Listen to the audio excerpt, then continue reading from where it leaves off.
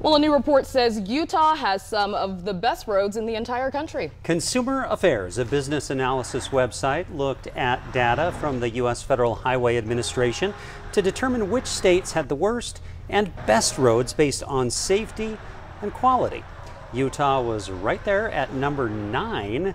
They pointed to low fatalities per miles driven, percentage of poor rural and urban roads, plus the amount spent on road improvement every year.